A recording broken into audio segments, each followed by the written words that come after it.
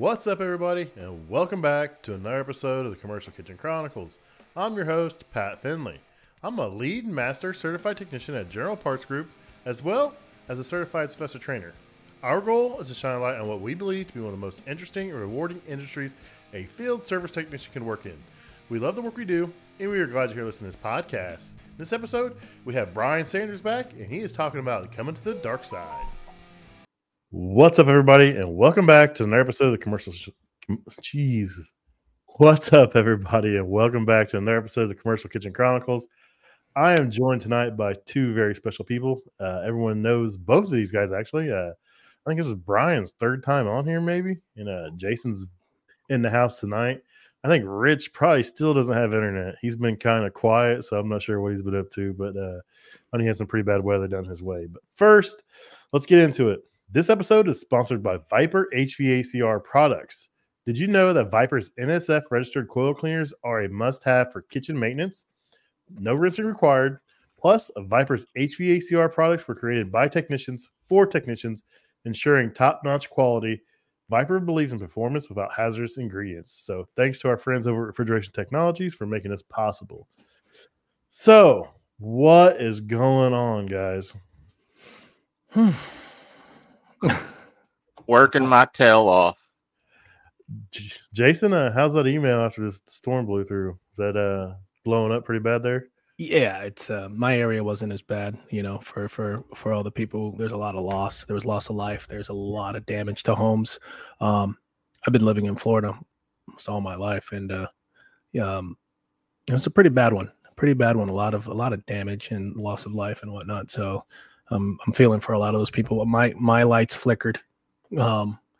I think after I went to bed, the kids stayed up because there was no school. So they were like, yeah, the lights turned off for like 3 minutes. So they had to turn everything back on and whatnot. So I was like, that's all I heard about it. I thought all the damage and whatnot was up north because I don't watch the news. I'm just busy with work. And then I just found out recently that it damaged the coast all up, you know, the coast of Florida before it hit. So it's bad everywhere for the most part, coastline areas, and then the direct path into the panhandle and up. So yeah, I'm doing good. It stormed pretty bad here. I was surprised. We had a lot of wind, like it's a few, I think maybe a tornado or two or something popped up. It was kind of weird, like this far up here. It was pretty bad. Yeah. So, you know, thoughts and prayers to everybody out there, and, you know, do what you guys can to, you know, be safe. So, Bryan, what's new, buddy? Well, everybody knows I switched over to the food service industry. To the dark side. To the dark side, yeah. I'm using the force now. But work with Matt Brunty and his brother Jared at RED LLC, and couldn't be happier. Great group of guys, great company culture, and they take care of me, and I can do is take care of them, take care of the customers. Yeah, we had Matt on a while back, and he was a really good guest. He has that, you know, employee, you know, technician first, you know, customer first mentality, and everything else fall into place. And I think he'd be really cool to work for. He seemed like a really good guy, really down to earth, and he really cares about his technicians and his customer. And, you know, if you do that, that's a recipe for success in my book. Yeah, he is definitely that way. Sweet. So you are learning cooking equipment. That's probably a little bit of a change for you, right?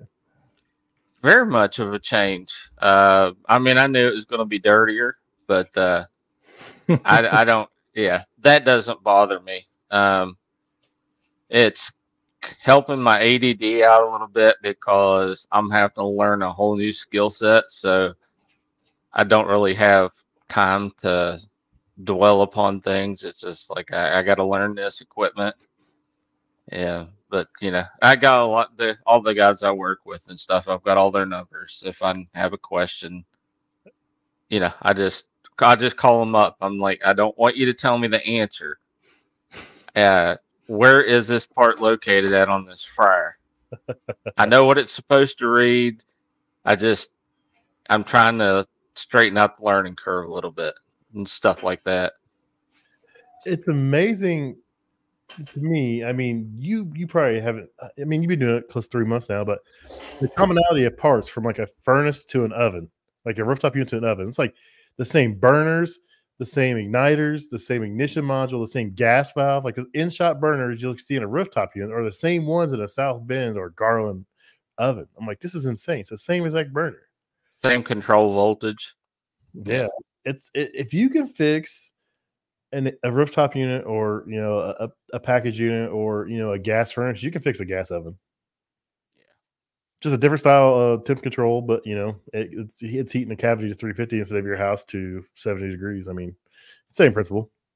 Yeah, and I always tell Matt, I'm like, listen, I'm not going to call and ask you how to do something. I'm going to call you, and if I ask you a question, it's going to be like, where can I find this information? Where can I find the sequence of operation and that sort of thing? I said, because if I call and ask you how am I going to fix this, I'm not going to learn. I'm going to be cutting my legs off, kind of. So. Yeah, and that's my teaching style. When someone calls, I may know the answer, but I don't give them the answer. I give them what to check. Hey, check voltage here, check pressure here. And most of the time they don't call me back because they figured it out from just the things I tell them. I think it's a far better way of teaching somebody to teach them how to check for something versus just to tell them how to fix it. Because when let's be honest, you tell them what's wrong with it, they're going to call you every time with that answer. They're not going to ever learn to do it.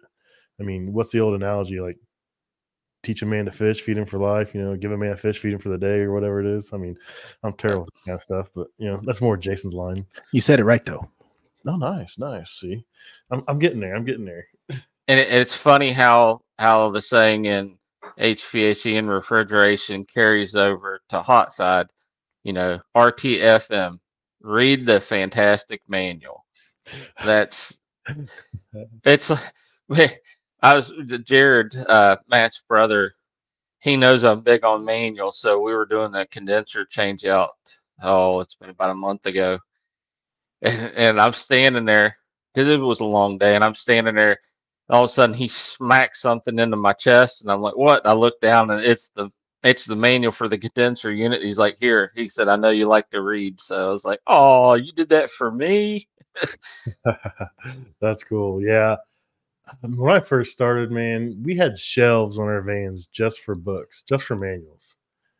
And thank God I don't have to carry those books anymore because now I have more parts than I ever have. But knowing where to find that manual online is a huge part of my success. I'm sure you're the same way. Everyone's like, "How do you remember all this?" I'm like, I don't remember it. I just know where to find it. That's the best part of it. And a tool that I've really taken to is Google Drive. First time I work on a piece of equipment, I get the model number. I search for the manual, the IOM and the service manual. I download that to Google Drive.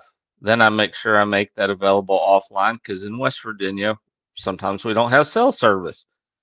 And then, I have that on the iPad so I can pull that up and, figure what's going on. That way, when I call tech support, they're like, "Do you check?" "Yes, I checked this." I said, "I've looked through the service manual and I went through all those steps and I'm still kind of lost." And usually you gain a little bit of respect from them from doing that.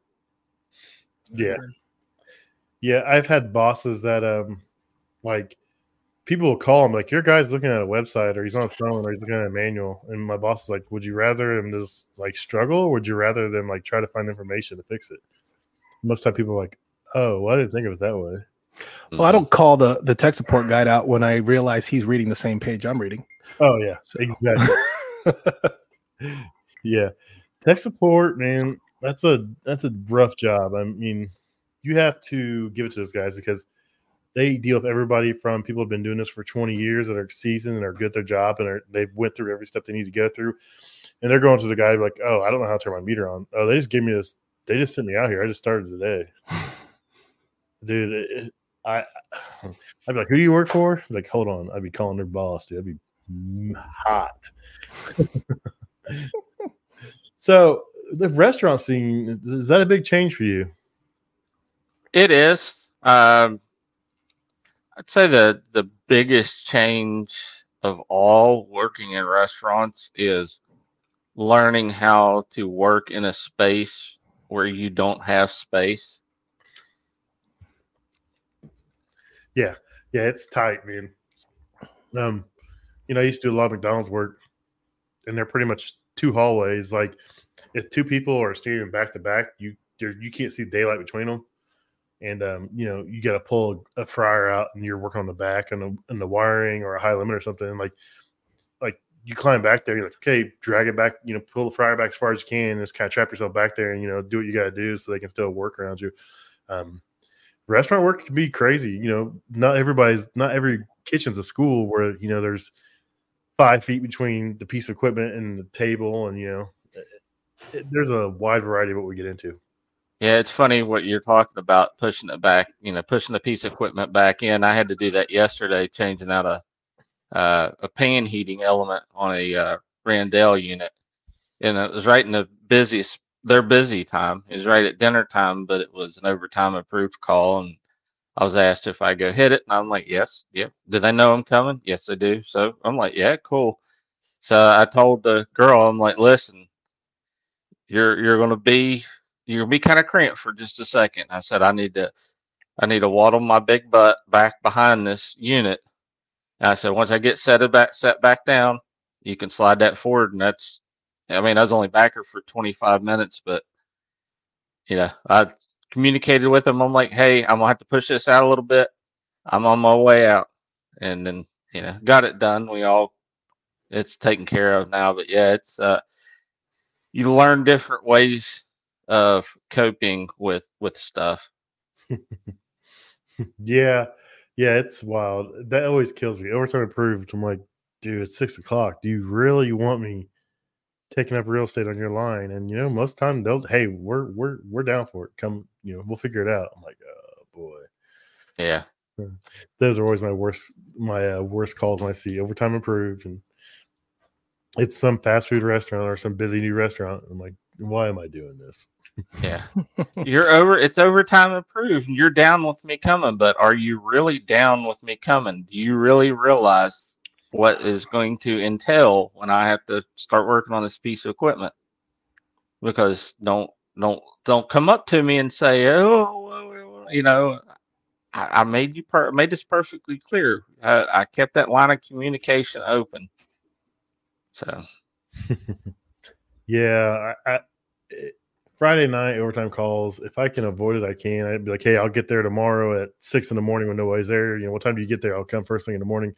I always try that tactic, like, hey, I don't want to be in your line on Friday. Can you survive Friday night? I can come out tomorrow morning.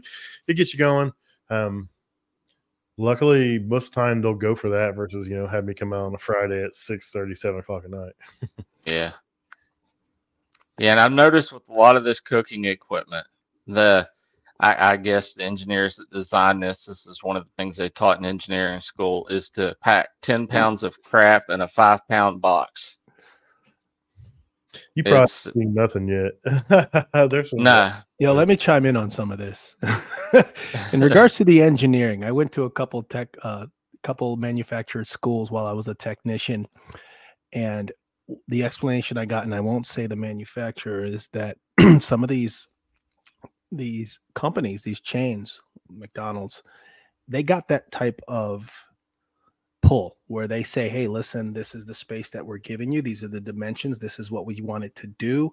So for instance, there was a machine that dispensed juice, and you could have 2 flavors in it, right?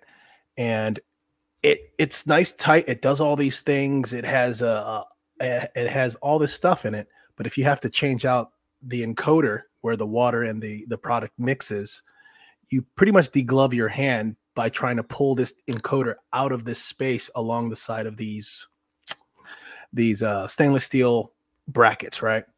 And when I went to the school, I was like, well, why is this not, technician friendly? And they're like, well, they were given, the company who's asking for this gives us this size space, this much, and we have to make it work. We try to make it.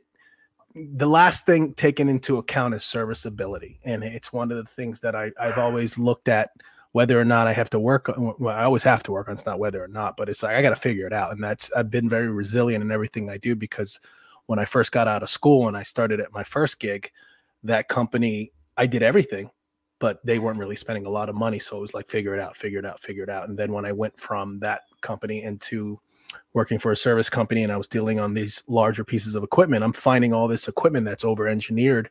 And I don't think we're taking in, technicians are taken into account when it comes to how these things are designed. And then we have to deal with it when we get there. Right. They're like, we know you can figure it out. You know, it's just like, man, you're killing me.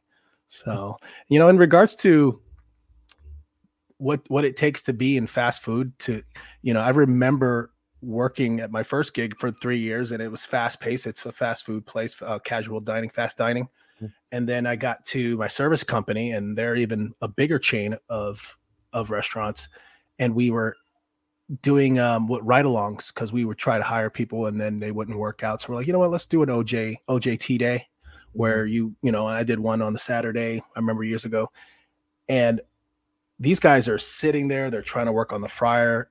Fries are falling on them. They're getting spackled with some grease from when they drop the product in the fryer. And they're just like, frick this, you know, what in the world? I'm like, I was like, that's why I put you there. Because I need to know if you can handle the fact that it's crazy around you on these cook lines. They need to do what they need to do. Food's flying everywhere. And it really does take a level of patience and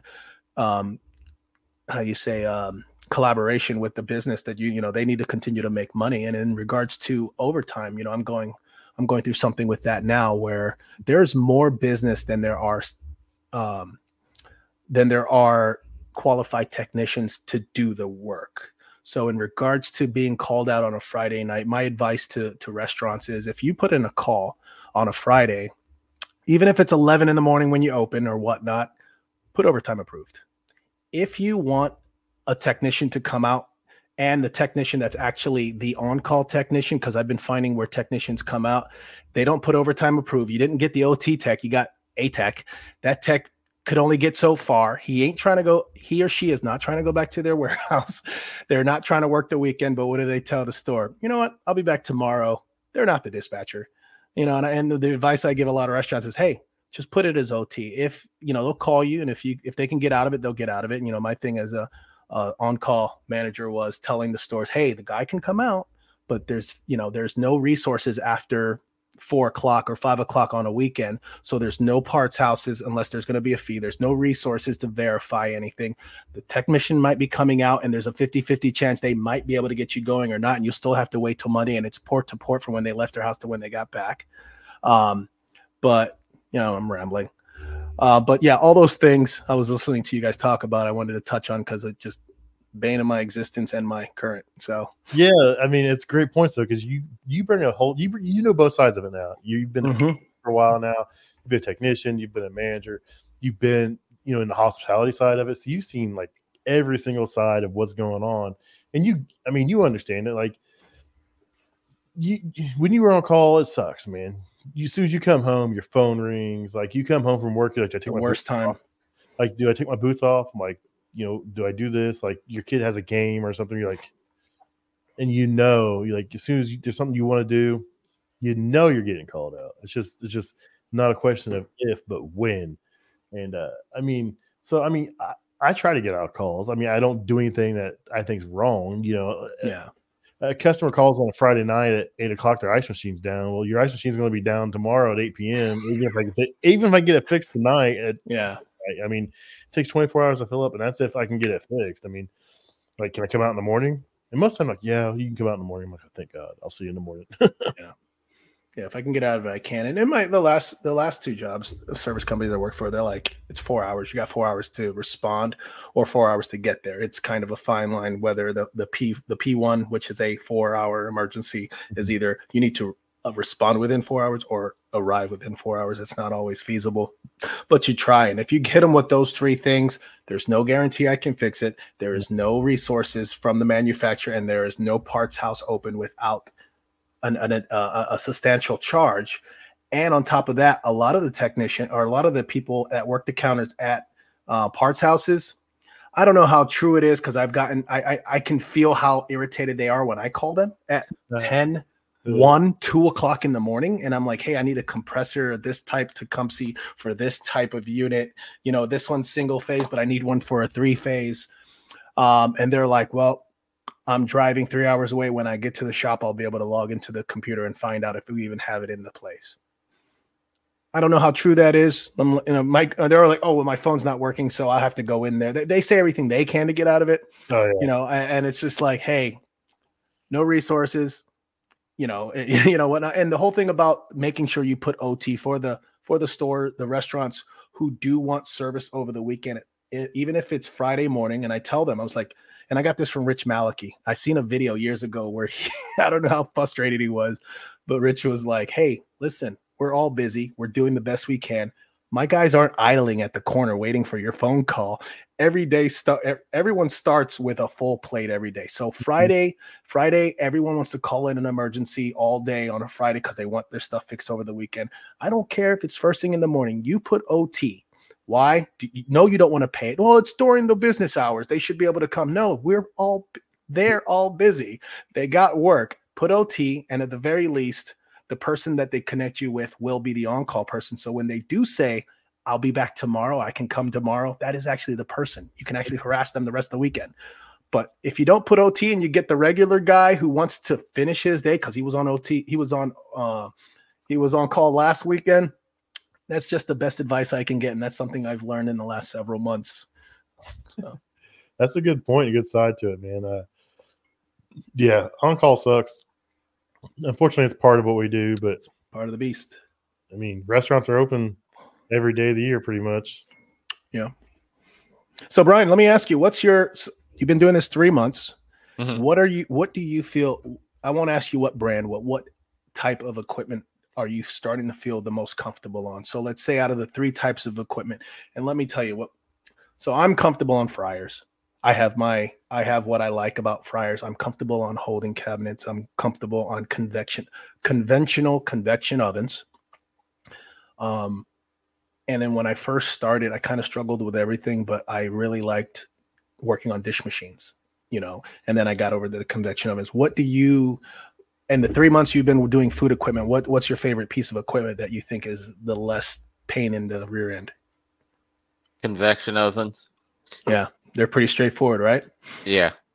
They're not bad. That's like I was telling Pat, I'm not ashamed to say this. For whatever reason, right now, fryers just, I don't know why. I know it can do it. It's just, they intimidate me just a little smidge. I don't know if it's the hot oil or what it is. I don't know, but fair enough. I'm working through that. It has nothing to do with they're usually the dirtiest piece of equipment because I don't care about that. Yeah, I don't know if it's necessarily fryers or you just got tossed into like the most complex fryers to start off with. Like are there digital screens on it? Because that's the thing. Big LA 330. So he's at a Mac. So he's not having fun. I have my favorites at Max. I have my favorites and I have my not so favorites. I've been assured by the not so favorite that they've cleaned up their act and they've made it more technical friendly. And I won't drop names, but I'm looking forward to seeing those when I hopefully go to NAFM, chill with you, Pat. Yeah, they've made a big change in the touchscreens. I'm more concerned about accessing the contactors and the control boards. Oh, yeah, put it somewhere where I'm not on my back for 5 hours. Yeah, they've made some changes. And some of the newer stuff's even cooler. So the gas ones gonna be pretty sweet. So they've got a new burner, a new blower, they got gas solenoids versus gas valve. They can actually a full pot can actually, when it goes into cool mode, it can fire off one side versus both sides. They just kind of heat a little bit to maintain some temperature in there, so it'll actually rotate back and forth left and right burner on a full pot. Yeah. Really? Oh yeah, and it's they did away with the enrichment tube, so it's just a straight igniter and flame sensor now, and they've got a metal burner instead of the ceramic burner, so there's no more burner cracks. Oh, they're sweet, and we can go on for hours. I gotta quit talking about it because I'll get lost in the weeds because I'm excited. Lost in the sauce. Get lost in the sauce. Brian's like, I don't I don't know. I don't. You're coming out with new ones. No. I don't mind the HPs. They're not too bad. And I will say, out of all the major fryer companies out there, HP tech support, at least the guys I've talked to have been super top notch. Like last time I was on the phone with him, like he said, "Is this your phone number?" And I was like, "Yeah." And he said, "I'm gonna be sending some stuff." And he sent me like plumbing diagrams and highlighted the areas to look for and all that stuff. And I was like, "Dude, this is awesome." I'm like, you know, that this means the world to me. And he's like, "That's what I'm here for." That's awesome. HP, I love them. I'll be honest. You know, I'm partial. I've worked on the PTs and the FMs, but the HPs, they are very tech friendly. Their technical support is really good. Yeah, there's one guy that I'm not sure if he's there. It's been years, but he would be there at least 30 minutes before they're even open. So if you called like 7:30 and you picked a certain option, it would go to him because he would get there 30 minutes early. The phones would get kicked to him. And that dude was super helpful, would send me diagrams, just like you're saying. You know, their design, and I'm sure they'll come up with some fancy digital screen like everyone else, but their whole KISS, keep it simple, stupid. I love the, you know, contactors right behind the controller, elements, super easy to change. It doesn't have to be over-engineered and super complicated. You know, there's a different rhyme and reason why, and method to the madness, why companies are over-engineering their equipment and whatnot, and it's just making it so hard. The fact that we have such a shortage in technicians this day and age, and they're still mandating through Congress all these changes, you know, for environmental purposes, of course, but they're making all these changes, all the, you know, get rebates for going with this and that. But these parts, these computer boards, these thermistors, they come from another country. It's hard to get them. It's crazy. It's so complicated for the amount of people we have. I think the only thing that would reverse any of this, and this is a completely different topic, is if they bring back, you know, shop, you know, woodwork and technical stuff, home ec, whatever, you know, some real everyday things that we all do, you know, that will help this country turn around the, you know, the shortage and stuff like that. And I'm excited if they ever do that, man. I even tell my daughters, you know, hey, check out Blue Collar. It is fun. My oldest daughter, she actually works for a HVAC company, residential, and she's loving it. You know, she ended up there, and it wasn't through my influence or anything, but when I found out, I was like, that's awesome. That is so cool. So they're really over engineering things. And if HP continues to at least keep that base model that's simple and does the job, I think they're gonna be a favorite for a lot of technicians, because this over engineering and all the extra digital displays, you know, it just, you know, I work on them. I like them, but they're not necessary for every situation. So, yeah, oh, sorry, Pat. HP does have a digital display now. I've seen one in a Mac, and they had the digital fancy display on the fries on the front, but the protein in the back was still the old school like HP control, and it was pretty sweet. But yeah, that front one was like, this looks weird. Like, why is there just like an on and off button? Everything dark, and then you hit it and like it lights up. It's not like a full blown like LCD. Yeah, but it's like, it's weird. It was cool. It's definitely a touchscreen, but well, I'll see if I can get my hands on that. I'm not sure if I'm going to NAFM yet, because it's in Atlanta. I'm trying to work that out. If I do, I'm definitely going straight over to those different manufacturers, and if they let me tear it apart, I will. If we're there, we'll have a blast, because I'll just bring the camera and we'll just go around and film stuff, and everybody's booth. Everybody wants to show it off because that's their show and tell, man. NAFM and NRA is. Yeah, I'll make it a point to go. Yeah, I'll my leadership at my location, my companies, they're not sure if I can or can't. So I just, you know, either way, you know how me, I'll take PTO and I'll go. Don't bother me none.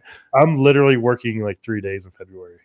Yeah, because you're going all these things. Yo, February is a hot month for us. You know, if it's not Chicago and it's a cold month, but you know, that's a hot month for us and all the different things we want to do. It's cool. I mean, you know, I was just going to go like Wednesday through Thursday, in Orlando, but then I was like, I started talking and I looked at American Panel, and they're like, they're not too far north of there. And I was like, hey, you know, I think we're going up there because I'm going to some HVAC school symposium. I was like, hey, I'm gonna try to hit up American Panel, see if I can go in there and, you know, maybe record some stuff or maybe get some content or have an episode recorded in there with some of their team. And then I got HVAC school symposium, we got HVAC tactical awards, we got AHR. And I was like, screw it. I was like, I'm not gonna come back on Thursday and go to work on Friday. I was like, I'll just take the weekend. See, those are goals right there. You know, if you have if you can earn up to 4 weeks of PTO, I would waste that whole 4 weeks on conventions and industry related stuff. Yep. And then there's family vacations if there's any time left, of course. But yeah, then I'll burn a few days and for NRA, and then I'll start over. So they changed our policy. I'm only allowed to roll 40 hours over, and then I get 8 days the first year. So I'm like, that might be something I need to introduce to my company. I'm cutting it close. So I'm gonna have, I get 8 days the first year, and then I accrue so many vacation hours that day too. It's just, I'm gonna be like borderline out of time. But I already told my boss, like, I'm going, I don't care. It's all continuing education, isn't it? Yeah, some of it's education, some of it's collaborating, so we can kind of grow some things around here in Commercial Kitchen Chronicles. You know, embrace more people involved, and, you know, spread the word on what we do. That's really my main goal, man, is to highlight, you know, people like us out here fixing stuff and doing everything we do. It's a cool job, and a lot of people don't know about it. So, just like Brian, he's suckered into it now. He's not going anywhere. Nah. I like it. Fun. Yeah, I think it's not. I don't know. I worked in house. I worked commercial service and whatnot, and, you know, I compare working in house, and then I worked for a company that just did cold side, and then I went to hot and cold side, and I'm just way happier with the variety of things I do each day that you can become really good at, and it's always something different every single day. You know, I'm sure you can stay occupied and busy just doing HVAC or refrigeration, but I do like, you know, I'm not a master at anything, but I do like being able to walk into a restaurant, go upstairs for an HVAC unit, an RTU, fix that, come back downstairs. Oh, by the way, you know, is there anything else not working? Oh, well, we need to call like a hot side guy to look at our fryer. I'm like, oh no, I can look at that for you. I can take care of that. Oh, well, our ice machine's not working. Well, I can take a look at that too. Well, this is not working. I can take a look at that too. You know, so in that position you're in, you're going to learn everything. I doubt you're just doing hot side, right? Are you going to do? No, I'm doing everything. Everything, right? So you're full blown. Yeah. So that makes you, you know, if you were hot before, you're really hot now. You know, that's the skill set that you're picking up, and, you know, like you said, sequence of operations. If you understand a power source, whether it's gas, electric, steam, water, whatever it is, and you understand it needs power, it needs an on switch, it needs to perform an action, whether that's heating up, pressing, moving, hydraulics, pneumatics, whatever it is.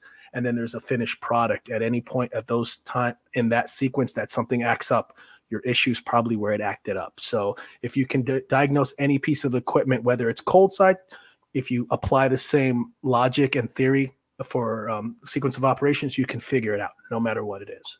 Yeah, tracing voltage, you know, finding out where you're losing your power at. And not to change the subject, but, you know, you, Jason, Pat, and Rich, you always, when this podcast first come out and stuff, I mean, it always piqued my interest. And so I just wanted to let you know, whether it means anything or not, you guys have a hand in where I'm at right now. 100% that does. And I know that make Pat feel good. That's great. Yeah, we appreciate it, man. I was going to ask you, you know, how you got hooked up with Matt and the team over there. Did you see him on here? Did you just run into him on LinkedIn, or did you talk to somebody and they point you that direction? I know you were in the live stream when we had Matt on, because I remember you asking about, you know, if you covered your area and where you were from and stuff. So how'd that all come about? Well, that was like our first interaction, finding out, because I didn't even know the company was even in West Virginia, because their main office is only like 2 hours away from me. You know, I was at Coolsys, and, you know, Rich has my phone number and stuff, and Rich sent me a text and said, "Hey, Matt's needing a guy." He said, "What part of this? Do you live near Clarksburg?" And I'm like, "Yeah, I'm like 2 minutes outside of the city." And he's like, "Well, Matt's needing a guy up in that area." He said, "Would it be okay if I gave you his phone number?" I'm like, "Yeah." And so me and Matt talked, and I really I liked what he had to say. I liked him.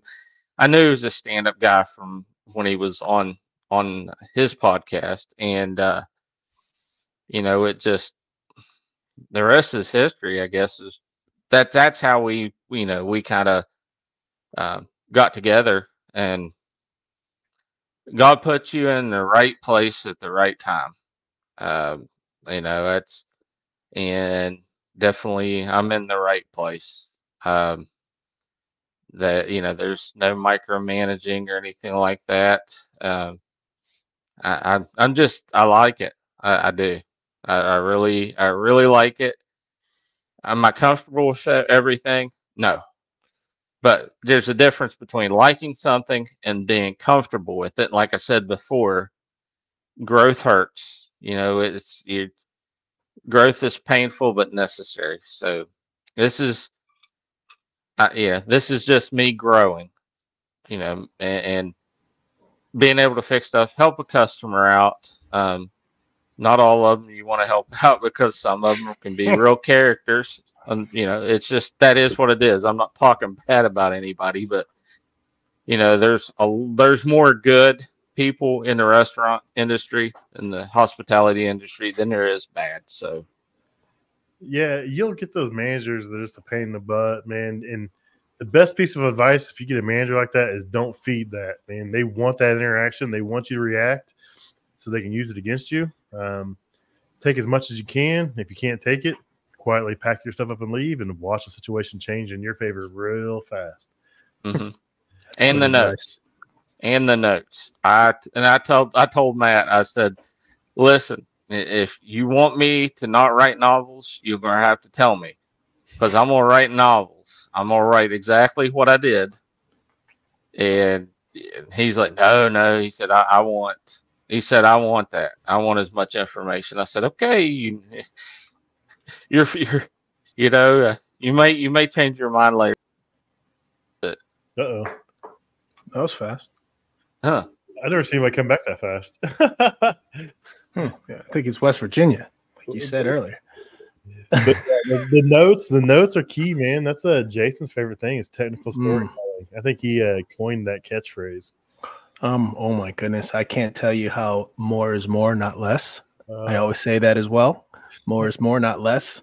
And I appreciate technical notes. I appreciate doing technical auditing. And I've been doing that as of late, where I tell a store, "Hey, are you, they're like, man, I feel like there's all these visits on this one piece of equipment and it just keeps going down and we keep getting charged and they just keep coming back." I'm like, "Cool. Send me the last, send me what you got in a time frame that you feel uncomfortable with, and I'll do a technical audit. I'll read those, and I'll pull." I sent an email recently where I added up. I put all the different work orders, and then I put my spiel in there asking what's going on here. This is what's going on. This, according to your technician, they found this, and this, but there's no mention of an underlying issue. There's no, and they're just like, yeah. So more is more, because what? Because at the end of the day, I'm going to call your supervisor and ask what's going on. Then they're going to call you. Then you're going to have to put together an email or revise your notes. And then it's going to get back to me. And at the end of the day, we've all wasted each other's time. Mm-hmm. So you're on the clock. You do your work, you go sit in your van, you call manufacturers, you call parts houses, you get part numbers, you put together quotes. That's all time that's on the clock. So at the end of the day, you're getting paid to sit in your truck or whatever you're doing to put these notes together. I don't care how long the story is. It covers your butt. And the next person who comes behind you, it's professional courtesy. It's very courteous for the next technician to be able to go back and see what you did and not guess. There's nothing worse than me going out on a call on a Friday night in the past and finding out that several people were on this before, and I'm reading notes just to find out. I found when I first started, I was upset because I was like, man, I have some legitimate callbacks that no one caught because too much time had gone by. And I went to my supervisor. I'm like, man, this would have been a great teaching opportunity because I don't want to continue to do the wrong thing. But if I put my notes in and then another tech comes in and does a job, and then it goes down again, another tech, I'll come back 6 months later and be like, oh, well, it's good. I worked on this last 6 months ago. And then I open up the work order and I see that there was all these other techs that were there. I'm like, crap. And I'm reading their notes, doing a technical audit. I'm like, well, geez, the first thing I did, it gave me results that made me feel that, hey, this is good to go. But, you know, you learn from good notes. If they didn't have good notes, when I went back and looked for the last 6 months, by reading their notes, I learned what I did wrong, that I didn't do right, and that they did the right thing over time. And notes are good. It doesn't just help you for their future reference, but it helps other technicians. It helps the warranty people be able to decipher whether or not it's a warranty or not. You know, less is not more. More is more.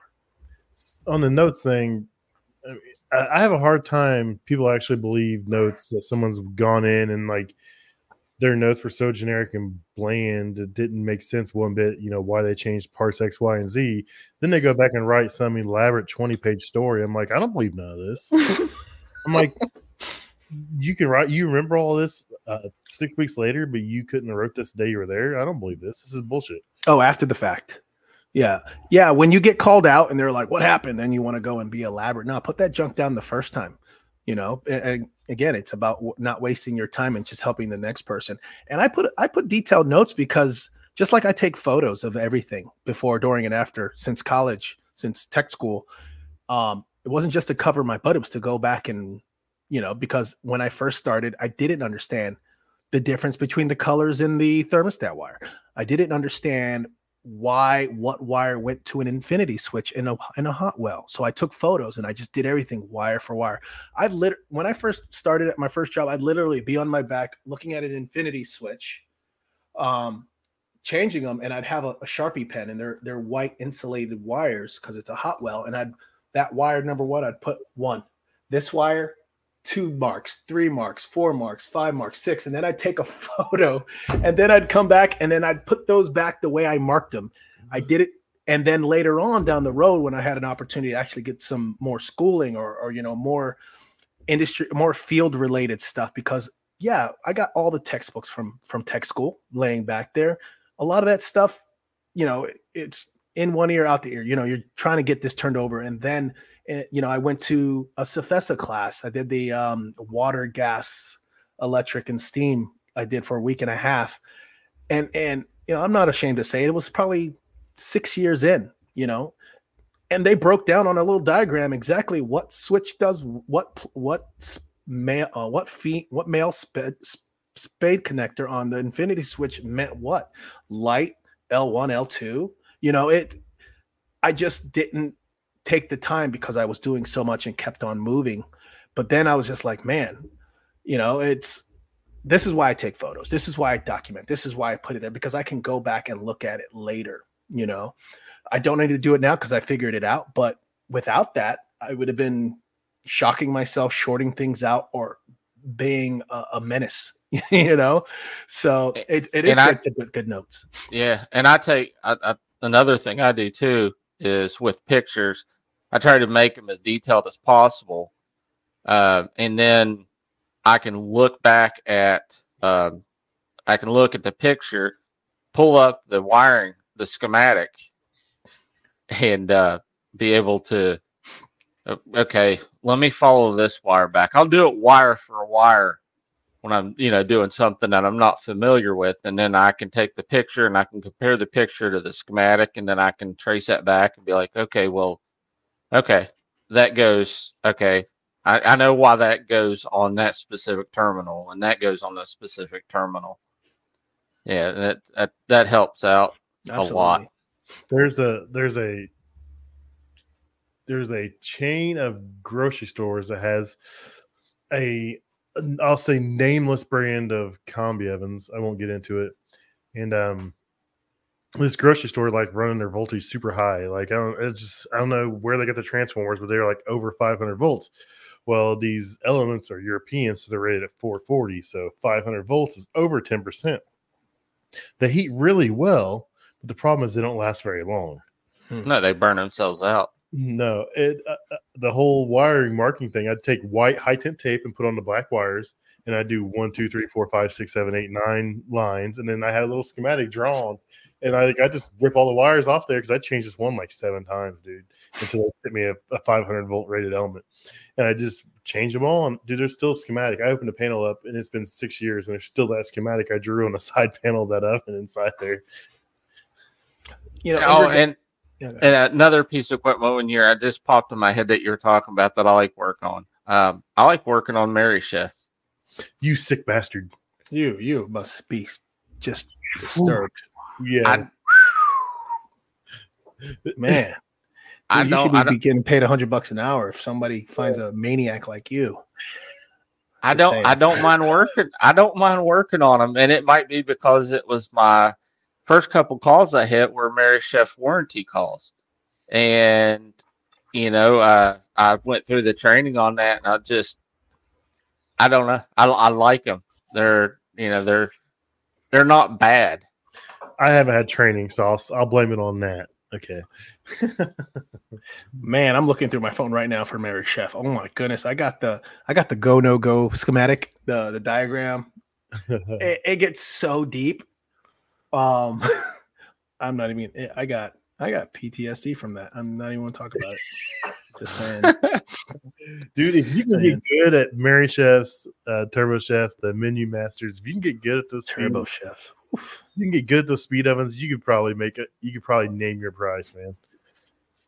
Yeah, they're easy. They really are easy because it's all, just transformers. That can kill you. Well, that's what you have the meter for. Well, that could kill you. On one side of the transformer, that was the bad thing. Yeah. I had a guy try that like 2 months ago. I walked in he was in our warehouse, and he was like, I was like, what are you doing? He's like, oh, I'm working on this Turbo Chef. I'm like, cool. I'm like, what are you checking? I'm checking voltage on the high voltage side. I was like, the fuck you are? I was like, I went to my boss, like, don't let him touch that. Tell him to leave it. I was like, you see those silicon leads? They're ready for like 600 or 1,000 volts. That's 4,000 volts. That's not, your meter's not going to like that. Your hand's not going to like that. Your heart's not going to like that. And the diodes, you got to make sure, the diodes, one hole's bigger than the other. The bigger hole is your ground. That big hole goes down. I can see Bryan giving a class here in a few years. The Mary Chef Turbo Chef guru. That's what's up, man. That's something that scares people, and you like it. See, that's what this is about. Where one person is just like, "Ooh, brother, ooh," Well, so it's like, yeah. Well, it's like that kind of voltage never scared me. It hasn't. I'm cautious, but I'm not scared of it. I have a hobby of I'm in amateur radio. And I've worked on a lot of older equipment, which it was hybrid. It would use vacuum tubes and solid state technology. Well, some of those transformers that powered those vacuum tubes, you're talking 1,500 volts on them, and so I learned how to work with those and be safe. But to each their own, like, some people like to jump out of planes. I don't see the reason to jump out of a perfectly good airplane. But yeah, I don't blame you there. That's funny. So, Bryan, I want to give you some advice, and this is to anybody who works on commercial cooking equipment. This is something maybe Pat did this in his novice days. I'm sure he does it now. But something that I found at Home Depot, 2 things that I absolutely love from Home Depot. They have a 6-pack of electrical tape that has like 6 different colors: black, yellow, red, green, blue, whatever. Those are amazing for marking wires. So if I had to, for instance, when I first started, I did, and I was working on old FMs that were way older, that started with, I'm not gonna go there, but really old. So about time I got to it, and the wiring, the 6 wires out of the heating element that go into the contactor box, there is no longer a 8-pin, 9-pin connector there or a 12-pin connector there. It's wired right through the box, and wire nut it in there. So you never know which one is 1, 2, 3, 4, 5, 6. So I would use that tape. And even better than that, in the electrical department of Lowe's or Home Depot, they have this booklet of stickers, and it's 1 through whatever. And then it comes out with 2 pieces. You can fold them around the wire, and you can renumber. You can like thunder. Yeah, it is. Can you hear it? Yeah, I heard it. Yeah, it was close. Made me look outside. Those numbers. So between the different color electrical tape, which is cheap, you can get them a little pack of 6, and the little booklet that looks like a little, I'm your driving instructor, I'm going to write you up, little booklet. That with those numbers, those 2 things will help you when you're dealing with a lot of different wires in different places that some gal or guy just cut out and wire nutted and wasn't considerate enough to remark these. Yeah, I appreciate that. That's my hint, but it's cheap. It's at Home Depot. You can use it on anything for numbering or coloring coding. I've seen that sticker book that you're referring to. Yeah, that's worth having one. It's worth just throw one in the truck. Yeah, I'm gonna. That'll give me something to spend money on tomorrow. I always like going to Depot, anyways. I've done 2 conveyor ovens. They're not bad. Now, the one that I did was trying to remember the brand. It's a big guy. Gosh, I can't remember the brand, but it was throwing a hall sensor fault, and had to change the belt motor on it. And then last night, this is a funny story. I had to go to the local college. It was a overtime approved call. It was for a small Lincoln conveyor oven, and it tripped the high limit. Found out that the morning guy, and this is where it pays to know how to qualify customers, to kind of get them to tell you what they did without them realizing they told you what they did, kind of thing.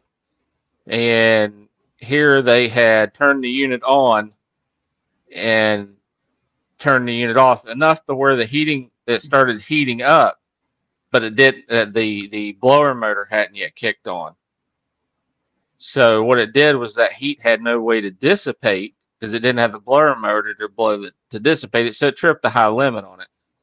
I'm in the middle of working on this, and I have PTSD from this because I'm in the middle of working this, and all of a sudden the dining room lights and the outlet that this was plugged into went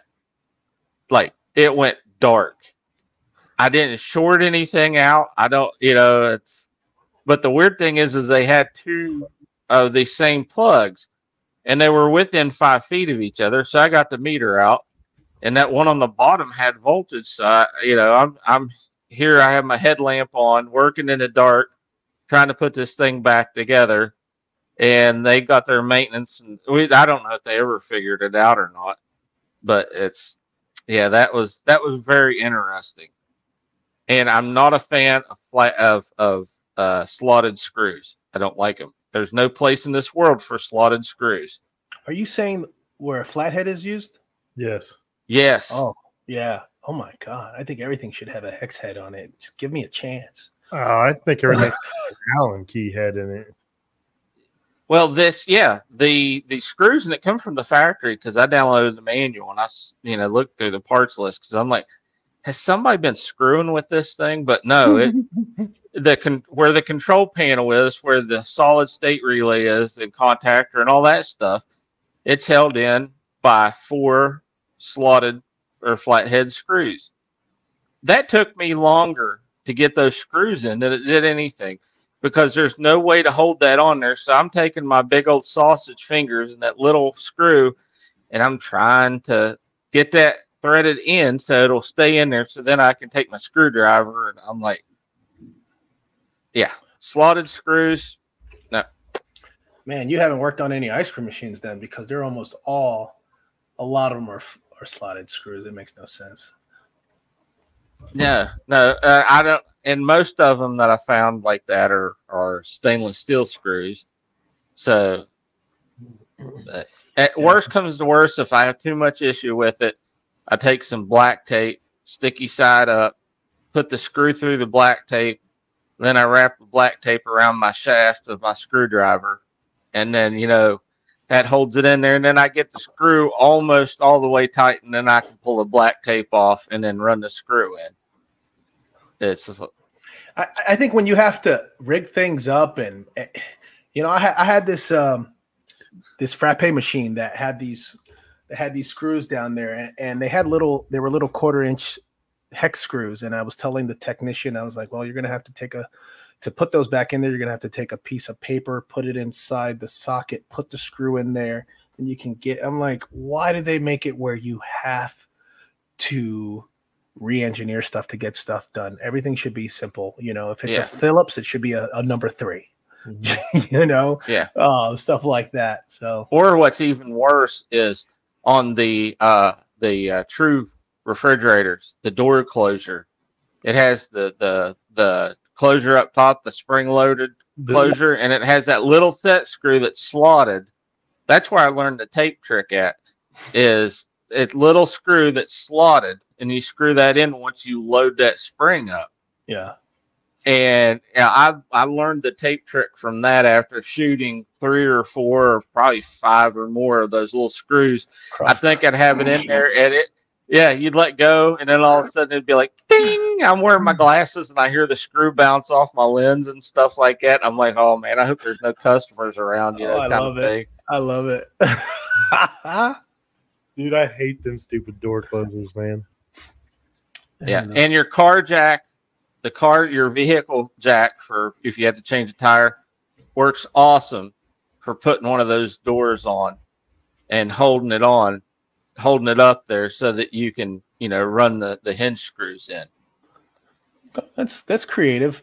I don't know if you work on any clamshell grills, but if you have to change those wheels out, you can get yourself a $19.99 or a $29.99 floor jack that you use for a car. I don't know how many tons that is, but I run that sucker underneath the grill, or not even just that. I'll use that on dressing tables, the length of the restaurant, get it up there. You can change your wheel. You can change your casters out. Every Chevy van I had, that little jack would always, the 2 double doors on the side, it would always sit in that first step. And I just hear, every time I stop, I'd hear it for years. And like, oh man. Well, see, every problem has a solution. Absolutely. Every problem has a solution. You have to think outside of the box sometimes. If there wasn't a solution, there would be no problems. True. It's kind of thing. So, yeah, I sometimes I'm like, man, I just got to redneck engineer this to make it work. I don't care how it looks as long as it's done right. You know what I mean? The end result is what matters. How you get to the end result, that's up for interpretation, I guess. Bryan, are you going to AHR this year? Are you going to be able to make it down? It doesn't look like I'm going to be able to make it down. I wanted to, because I wanted to meet all you guys in person and kind of hang out and stuff like that. Probably not going to be able to make AHR. So, well, it's free, but lodging and all that other crap. But just putting it out there. I don't. It's not a money. It's not a money thing. Time thing. Yeah, just no, I don't want to use up my vacation, and I got some stuff that planned out. Well, I mean, I don't mind using up my vacation, but I don't know how that's going to fall in with other people's vacation and that sort of thing. I mean, it wouldn't be bad because they do direct flights from Orlando from my local airport. So it's like, I think $200 for a round trip ticket, and it's 2.5 hours. So yeah, if I can swing it, I at least maybe stop down, not the full time, but try to do maybe 2 days. If you can catch a day or two, the Monday and the Tuesday are the most, for AHR, the most busiest. Wednesday, everyone's packing up, but everyone who came to the show who brought all their stuff is trying to save money on not having to take all their stuff back. So they give away all the swag and everything. They try to dump it out on whoever's still around on Wednesday.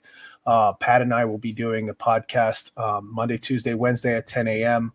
We're going to see a lot of good friends. We'll be hanging out with Megan and Matt from Mechanical Environments out of Colorado. We're going to see a lot of people. It's going to be a lot of fun. It's very educational. It's a great place to network. If you don't do that one, there's other things coming up throughout the year. Once you do put in a little bit of PTO and let your bosses know that this is considered continuing education and whatnot, it's all business related. And if they don't, say, screw it, I'll just pay for it myself. I've done it in the past and it's worth it every time. It actually almost feels better. Oh, it hurts, but it feels better. Yeah. And that's one thing I can say about Matt. Any training related. It's like that Manawatt class that I took today. I was like, it cost money to go to it, but I asked him, and he's like, yeah. He said, send a text to the office girl. Her name's Kelly. Send it to Kelly and get registered for it. So I was like, cool beans. Of course, all dispatchers are named Kelly. It seems like. I know at least two. Yes, but this Kelly is she's a sweetheart. I love it when I get to talk to her. Yeah. Yep, Megan, Matt, we are looking forward to it. Heck yeah. So, all right. Well, I won't keep you guys any longer. I just wanted to bring Bryan on and talk about his change of career. I think it's the second time we've done a change of career episode for Bryan. Hopefully, it's the last time he stays on our side. But he's over at RED Inc. or is it RED LLC right now? LLC, yeah. RED LLC in West Virginia. Matt Brunty and his brother Jared. Those are two guys who are trying to make a difference in the technicians' lives and in their customers' lives. And I think they found a good fit with Mr. Bryan Sanders here. So, Bryan, you want to tell everybody where they can find you at if you want to give up any information before we get out of here? Yeah. My main hangout is usually Instagram. That's where you get I'm on that daily. And I even made it easy. My name tag, I have my Instagram handle. It's 304_HVACR_. I'm on Facebook from time to time, not regularly, and that's just Bryan Sanders, just how it's spelled on the screen. And I've been doing a little bit more on LinkedIn also. I like the professional aspect of LinkedIn, and I'm Bryan Sanders there. So if you're on LinkedIn, you shoot me a invitation or whatever. I can't remember what they're called, and I'll accept. Connection. Yeah, connection. That's it. And I'll put a link to all Bryan's social media stuff out there. Bryan's a really good guy. He's super nice, super humble. And I'm looking forward to, talking to Bryan some more about some kitchen stuff. He messaged me with some fryer stuff, and I'm sure he's going to get into some more stuff he'll reach out to us on. And I look forward to seeing Bryan grow and see what he can do for our little side of the industry. Yeah, and I appreciate, like I said, you guys really started this journey for me. So kudos to you guys. Yeah, and what you do for the food service industry. I won't say the industry. Yeah, so foods, yeah. So, all right, guys, I appreciate you, and I'm gonna get off here. Let's have a good night, guys. See you guys later. See you guys. We appreciate you making it to the end of the show. If you would, please make sure you like, subscribe, and rate and review the podcast. It really helps us grow and helps us know which direction to take it. Also, if you'd like to be a guest on the Commercial Kitchen Chronicles podcast, reach out to myself, Jason, or Rich, or email Pat at Commercial Kitchen Chronicles, or DM us. Easiest way to do it. We appreciate your support, and have a good night.